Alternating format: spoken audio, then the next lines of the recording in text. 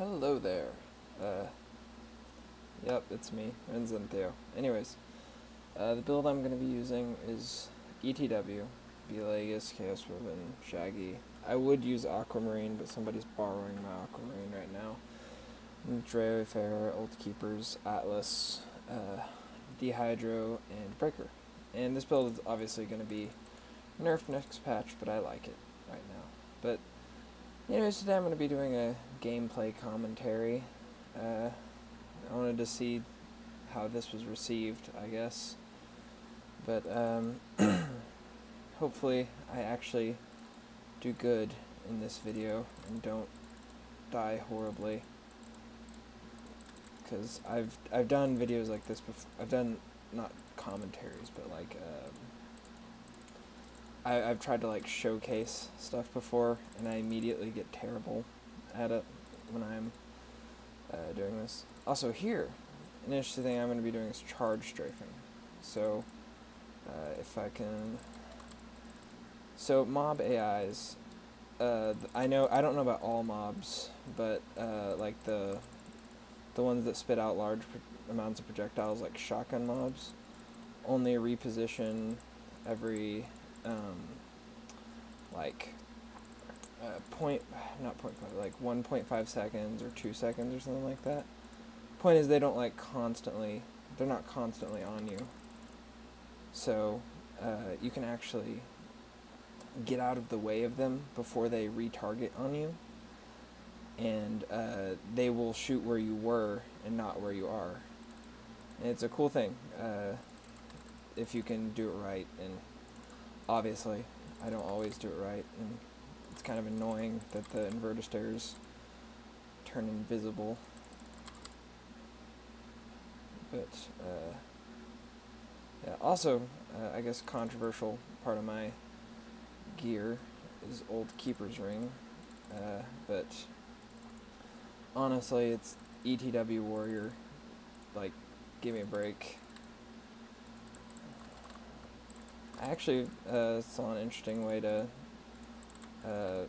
nerf Old Keeper's Ring would be to give it ET Rex. I mean, I don't know if I'm in favor of that, because, I mean, that's just gonna, ETWA and ETWF are gonna just use Old Keeper's Ring then, you know, concentrate it in those quads, because, you know, you're still gonna have access to defensive skill points and Old Keeper's Ring, but, you know, whatever. And here I guess what I'm doing is just charging back and forth and getting hit ticks on the mobs to try to get them to drop some emeralds. Oh boy. But this is actually one of the things that I find kind of funny about Windcraft, is ETW versus playstyles like WFA.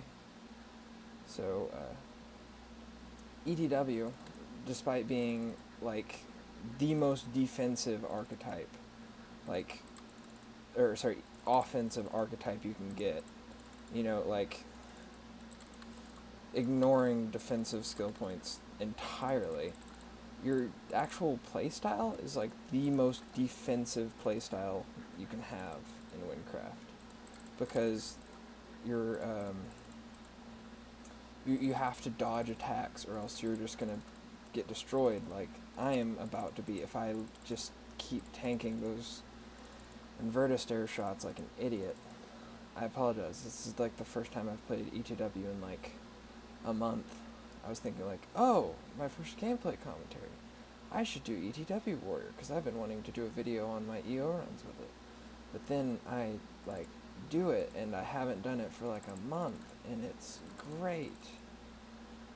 Yeah, you're gonna have the same skill you had a few months ago if you just go right back into it. Sure, Ren. Anyways, I made it past inverter stairs. That's actually, so I got destroyed my first ETW run as Warrior in inverter stairs. because I didn't know how to like charge strafe, because you really need to charge strafe on inverter stairs by dodging their bullets, or else you're going to get destroyed. If you want to watch somebody actually do like lifesteal warrior through there, like just get watch hybrid. Hybrid is much better than I am at ETW warrior, but whatever. Also, right here I'm cheating and using Amulet of Rejuvenation, but I would usually be wearing Aquamarine, so I usually wouldn't be at this health anyways, so whatever, get off my back. But anyways, that is an interesting thing I think about, like playstyles in Windcraft. So this is actually a thing that I know Highmore talks about this a lot, but I kind of came to this conclusion as well, independently of him, and him of me, is that playing a tankier playstyle like WFA or like TWFA will allow you to be more hyper aggressive. But as you can see there, ETW does have its place. You know, killing mini bosses in like a few seconds is great, because if you keep them alive longer than that, you're going to be drowning in enemies, and you really don't want to be drowning in enemies for the mini bosses, because I mean I'm playing ETW, but I know my tank WF playthroughs were destroyed by mini bosses because I just got swarmed by the minions. But that is one defining great thing about ETW. Like, these boss rooms let you play ETW to how it's supposed to be played, or I guess the aggressive play style of ETW, because I mean honestly, nobody plays ETW for the damage. They play it for the fun. You know, you're playing ETW because you want the challenge, or you want gamer points, or you know, something like that. You're not playing it for the damage usually, because, well, let's be honest, ETW doesn't get much better damage than TWF, you know. But yeah, that is the thing. Like, if we were talking in terms of DPS, tankier builds would almost certainly. Also, this is why I hate Mana Steal and Lifesteal on Warrior, because on Warrior you bash and stuff knocks things back, and you really want to stay as ranged as possible on Warrior, and Stealing Warrior has you going up to bosses and attacking them. But anyways, if you want to actually have DPS, you know, you need to have some level of tankiness, because face tanking a boss and using Curse and Courage is going to give you massive DPS bonus, you know, because with ETW and even some, I mean, honestly, almost all of the meta builds, you know, in the current meta, even in the 1.20 meta, I bet, you're going to have to retreat, and that's going to lose you precious damage, and, you know, you're not going to be able to powder Curse or Courage. And usually the meta builds, you know, you're using Lifesteal or Chain Lightning to get your mana and health sustain. So you know, it's not going to be as much DPS, you know, because you have to back off. You're not using Curse or Courage, or you're not using them effectively. You know, you can't just constantly damage the boss like you can with tankier builds.